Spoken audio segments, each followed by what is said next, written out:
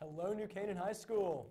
I'm Chloe DeMauro coming to you live from the NCTV studio. Today is Friday, December 12th, and a day H. Advisories in session, so everyone should be in their respective rooms. And I'm Jake Morris. We have plenty of announcements for you, but before we get to that, please rise for the Pledge of Allegiance.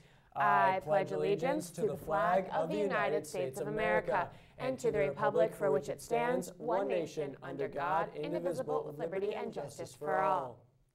Seniors, I have good news for you. Senior internship applications are still ongoing until January 5th, so it's not too late to sign up. If you're interested, talk to Ms. Carroll in the College and Career Center for more information. If you're not working on a senior internship, then maybe you're working on a math music video. The deadline is right around the corner, so reporter Justin Stemmerman caught up with my awesome math teacher, Mr. Bloss, to remind you of some of the requirements. So the math music video contest, this is the 7th year we've done it. The video needs to be 2 minutes at most. Needs to be math related, any math subject you'd like. They need to be submitted by Tuesday morning, 8 a.m. Easiest way to do it is to submit either a DVD or a web link to myself or any other math teacher.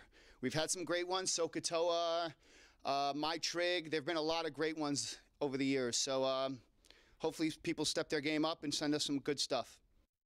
Good luck to everyone participating. If math isn't your thing like me, then maybe music is. Next Monday, the 15th, is the annual holiday concert. Performances include the orchestra, choir, and the band.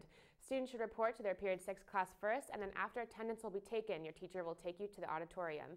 Now, the auditorium won't hold everyone, so the Wagner Room will have additional seating where the concert will be broadcasted by the best TV station in the FCIAC, NCTV 78. After the assembly, students will then go to their Period 7 class. Look forward to amazing holiday music and songs. If you still haven't had enough of the holiday music, the choir is performing next Wednesday the 17th at 7 p.m. at St. Mark's Church in New Canaan. Attend for some wonderful holiday music. Jingle bells, jingle bells, jingle bells. Jake, stop. You're not in choir. Sorry. Lots of announcements for choir. Another event by the choir is the annual grapefruit sale. If you've already placed your order, pickup times end today at 4 p.m., so be sure to stop by and pick up your box of holiday grapefruits. Well, many performances are happening next week. If you can't wait, this weekend is the premiere of the annual Walter Schock Holiday Spectacular. They perform right here at NCHS tonight and tomorrow. Tonight the show starts at 7 and tomorrow at noon and 4. Tickets are $20 for adults and $10 for students. So if you're somehow still looking for a reason to go, I'll be at the 4 o'clock show tomorrow. With the holidays really picking up, Toys for Tots is looking for donations. The Student Coalition is holding a toy drive this week and next week in the main lobby. Please wrap a new present that costs anywhere from $7 to $10 and drop it off in the box. There isn't a better way to get into the spirit than helping kids receive gifts for the holiday. Have a lot of giving spirit? The Pura Vida Foundation is hosting their annual dodgeball tournament this Sunday from 4 to 6 in the NCHS gym. The event costs $20 per participant, and teams will consist of 6 members, at least 2 of which have to be of the opposite gender. Gather up some friends and spend some quality time together for a great cause, and be thankful that I can't come because there might have been some injuries. Jake, speaking of sports, the state championship is this weekend, and I really hope the outcome of the game is the same as last year. Yes. But at the same time, I really don't hope the weather is the same. The weather was awful last year. Well, let's go to Tanisha Carfiello to see if the state championship this year will also include cold temperatures and snowy conditions. How is the weather looking, Tanisha? Well, guys, the snow will be staying away this year, and the sun will be rising up. Good morning, NCHS. I'm Tanisha Carfiello, here to hit you up with this weekend's weather. Despite the snow we had yesterday, the sun will be out, but it will still feel like winter weather. Today, there will be a high of 35 degrees and a low of 27. Tomorrow, the weather will be on the side of the Rams. No snow, no rain, just a nice pretty sun. There will be a high of 38 degrees and a low of 27. Sunday, the sun will be out, which is amazing, but it will still feel a little chilly, with a high of 41 degrees and a low of 28. Well, that's it for me. Everyone, enjoy your weekend. Back to you guys. Thank you, Tanisha. Well, Jake, the weather is good. We still need to know if the Rams football team is ready for that championship. Right.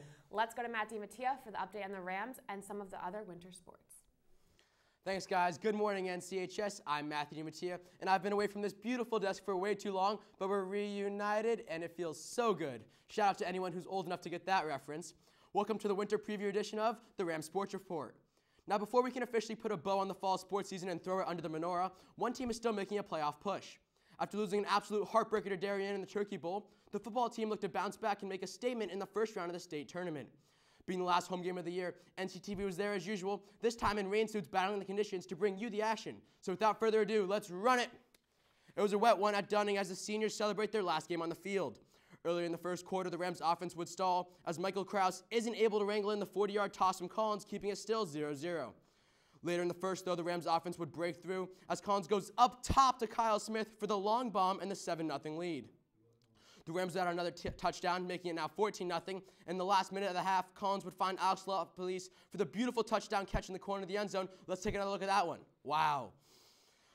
Now in the third quarter, Wethersfield would get on the board as Eric Lamore breaks through the defense and scores the nice 50-yard touchdown to make it 21-7 Rams. The Eagles would add another here as Matt Sanzaro is able to find Kyle Clavens to make it 21-14 Rams now, and a little extracurricular after the play. Later in the third, the Rams look to move out from their own end zone, and what looks to be a simple 4-yard gain is not, as LaPolice breaks through the line, and no one's going to catch him as he takes it 95 yards for the touchdown. LaPolice does his best Manziel celebration, and it's well-deserving as he sets a new school record for the longest touchdown in New Canton football history. Ultimately, the Rams would be too much for the Eagles to overcome as they take this one 27-14.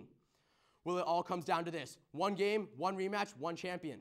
Tomorrow, the Rams travel up to West Haven to try to avenge the Turkey Day loss as they take on the Blue Wave in the state championship. Now, I'm no psychic, but I did stay at a Holiday Inn Express last night, and if you ask me, this season seems to be shaping up a lot like last year. With Dunning basically frozen over, it's safe to say that the winter sports season is here. Two teams looking to make their mark in the snow are the hockey teams. After making it to both the FCIAC and state semis last year, the ladies look to take it all the way this year. Captains Sarah Clearman, Emma Patch, Emma Rosenstein, and Mackenzie Lewis look to add 3 key freshman additions and build around 2 of the team's existing stars, Mia Carroll and Catherine Granito. For the guys, the sweet scent of revenge is in the air. After losing to Notre Dame West Haven last year in the state quarters, captains J.P. McMahon, Patrick Comp, Peter Katz, and Ted O'Rourke look to build off last year's success. First step for them will certainly be naming a goalie, as Peter Windus and Liam Mooney, both sophomores, are currently battling for the spot. Be sure to circle your calendars for December 17th, because not only is it the second night of Hanukkah, but it's also the season opener for the squad as they take on who else but ND West. Now, if you're more into escaping the cold rather than skating on it, then head into the gyms for the basketball teams. For the guys, a bounce-back season is in the making. After finishing 4-16 last year and losing 3 key seniors, captains Claude Chandonnet, Paula Gopian, and Karsten Berger look to fill the voids, along with key underclassmen Tyler Sweeney and Kyle Smith. Look for the boys to shock not only FCIAC, but the whole world. The ladies are in a similar spot as they look to improve upon a 4-win season. Captains Elizabeth Miller, Megan Salvaggi, and Amina Baracchio look to lead the charge, with junior Olivia Hunsinger looking to replace the production of last year's key contributor, Allie Riley. The ladies opened their season on Wednesday, a loss to St. Joe's, but look to add their first win of the new campaign today when they take on Stanford. Well, that'll do it for me this week. I gotta go work on my jumper for Y-ball. Till next time, NCHS, hail NC. Thank you, Matt. Before we go, we would like to wish a happy birthday to Cameron Blair, Mia Carroll, Ryan O'Connell, and Gwyneth Thalker, and a special shout out to Devin and Sean Appel, whose birthdays are both tomorrow. This has been Jake Morris for NCTV. And I'm Chloe Demaro. Make sure to tune in to Channel 78 to watch football versus Wethersfield. We leave you now with a video from the Student Climate Board leading you into your advisory activity.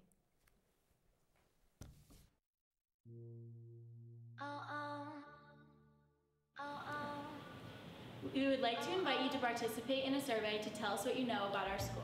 You don't have to take the survey, but we hope that you will choose to do so. We want you to tell us the truth about what school is really like for you.